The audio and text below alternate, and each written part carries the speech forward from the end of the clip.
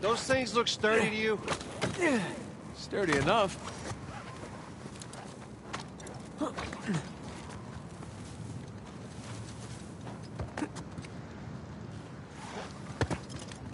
Hey, be extra careful on these.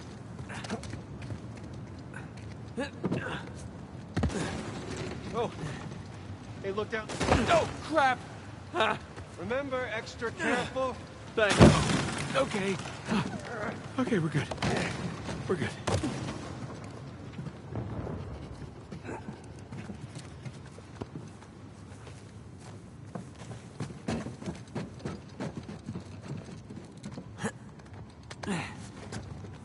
Kid, storm's picking up. How's it looking? We're about to head into the cave. The cave? Yeah, might lose contact for a bit. Don't get too worried. All right.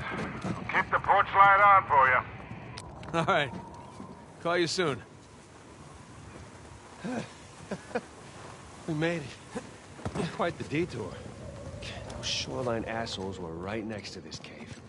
Yeah, but I think we're the first ones in here.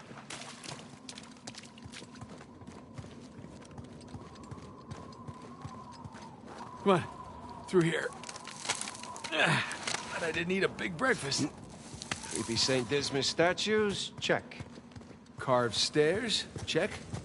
Nathan, I think it's safe to say we're in a pirate cave.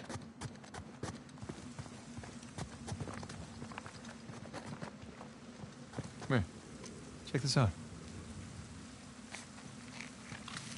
A little slimy. There's a handle in here or something. Well, give it a pull. What? Could be a trap. You're already in there. What's the worst that could happen? I lose my hand?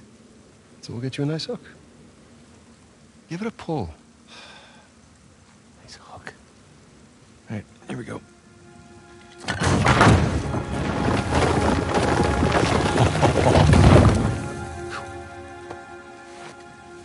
Really? Hello, hello. Pretty interesting decor. For those who prove worthy, paradise awaits.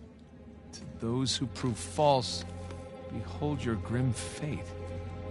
Yeah, well, I guess Avery was a better pirate than a poet.